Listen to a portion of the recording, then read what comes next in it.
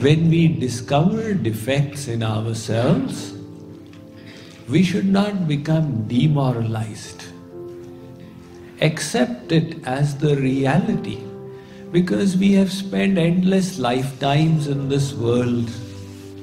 In innumerable lifetimes, we attached our mind to material things. So it's natural that we have deficiencies. Realize them and then take steps to eradicate them. That is the proper approach.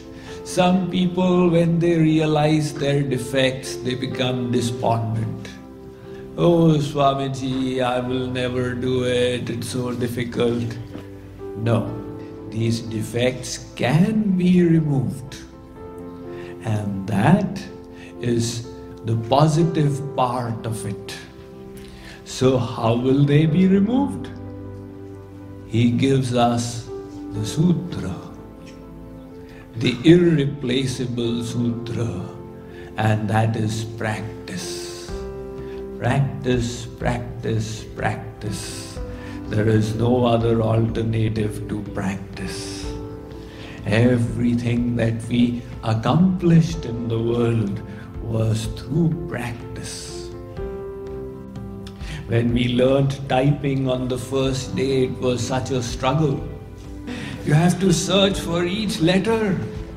And then when you've been typing for 1 year, your fingers are flying on the keyboard at the speed of 80 words a minute. Now somebody comes and sees, wow, you type so fast. Do you have some yogic siddhi, some mystic power? No, siddhi. It is the result of 1 year's practice. You see these acrobats in the circus? They have a plate, a cup, a plate, a cup, plate, cup, and then they walk on the tightrope. How did this acrobat do it?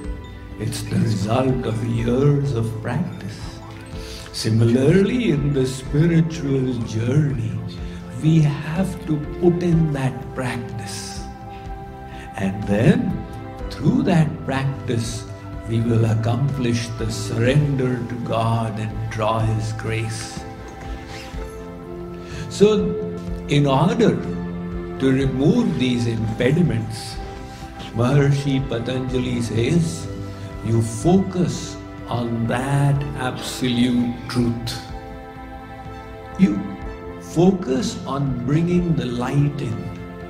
The darkness will vanish by itself. Don't make the darkness the object of your contemplation. Don't focus too much on defects. Be aware of them so that they don't trip you down. But your endeavor should be in the positive direction. How do I attain that absolute truth?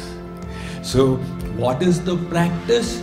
To repeatedly bring your mind on that absolute truth, which is the Lord, which is your eternal soul, and which is your relationship with Him. Make this the object of your contemplation.